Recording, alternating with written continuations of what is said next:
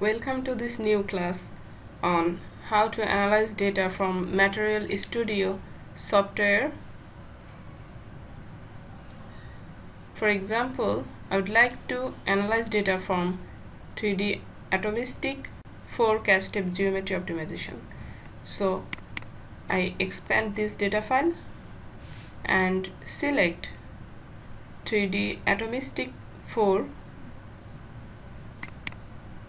that file, to show the crystal structure. I have already calculated some data, so I will use cast-step tools to calculate and analyze the data. Since I've already calculated, I will select analysis, do this. I've calculated band structure, so I select band structure and view. Here you can see the energy band diagram for this crystal structure. And next step is select density of states, view. This is the total density of states for this crystal bar. If I like to see partial density of states, then reopen the structure file and then select atom through this. Open this periodic table file to select a desired atom. For example, I am working with cesium lead chloride, so I would like to see first cesium atom density of states. So select cesium. Here you can see yellow colored ball are presenting cesium atoms position, and then view. This is actually cesium atoms density of states. Now select another atom, for example here present lead atom, so select lead from this periodic table and then OK. Select.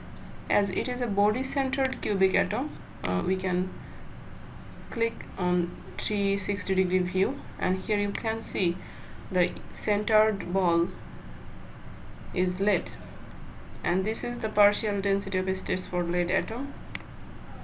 And again we will reopen this file for structure and reselect an atom as chlorine. Here select, and these yellow colored balls are chlorine atoms. View.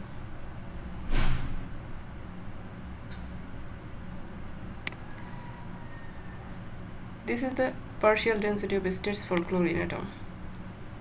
Now this chapter is closed. Now we are interested to see the optical responses of this material with frequency. Then select optical properties, and here some other functions are present as reflectivity, conductivity, loss function. So first we would like to select reflectivity, calculate, and then view. Absorption, calculate, and then view.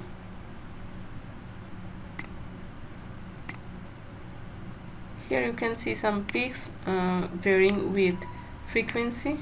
Select refractive index and view.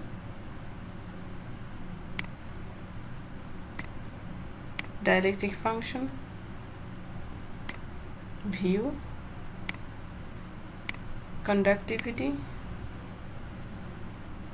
view. And the last one is loss function.